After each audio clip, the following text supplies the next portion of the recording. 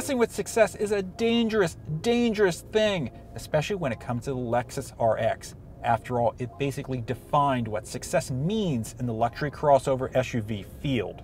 You see, the RX created this whole segment back in 1999, and it has dominated sales ever since. It's also Lexus's best-selling model. A lot of Lexus dealers make their mortgage payments based on RX sales. So what has made the RX so successful? Well, for years it has spoiled owners with a luxurious and comfortable experience while also being very practical and reliable to boot. But here's the problem. All of that, well, it's kind of boring and the competition's coming up fast. So Lexus decided to spice things up with the RX's 2016 redesign. Exterior styling is less rounded and pleasantly plump, instead becoming more pointed and sharp. The brand's trademark spindle grille has grown to near sewer-grate proportions. Too bad the new styling brought a big blind spot in the rear corners and a shrunken back window. Under the hood is an updated version of Toyota's familiar 3.5-liter V6. This is an impressively efficient engine, and the new 8-speed automatic should help fuel economy even more. Of course, if it's efficiency you really crave, there's the RX 450h Hybrid. Now, a big question is, how does this new RX drive? Is it as luxurious as before? Well, the RX has always been very quiet inside, and that tradition continues.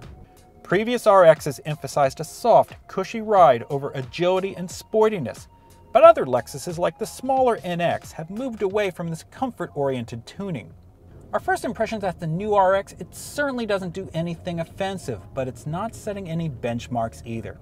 Now, it does sound pretty wishy-washy, but it's hard to make definitive conclusions based on this particular car. That's because this particular RX is an F-Sport trim, with 20-inch alloys and a sports mode with an active stabilizer system that works to keep the car level in turns. We don't know how the regular car is going to drive. F-Sport models also get unique instruments and these aggressively bolstered sports seats. We do know that the interior remains roomy and very practical. There's more rear seat space than before. That's impressive because we didn't really complain much about the old car. But we will complain about the controls. Sure, the giant display screen is easy to read, showing both map and music information at the same time. And you get lots of normal knobs and buttons here. That said, using the mouse-like controller to pick your way through on-screen selections is awkward. We prefer a touchscreen or a knob instead. Safety is a big deal, especially for a luxury car like this. The Lexus Safety System Plus includes forward collision warning with automatic braking to prevent some crashes. There's also lane departure warning and lane keep assist. It's great that the safety equipment is optional for not much money. But given that, it should probably just be standard on a luxury car like this.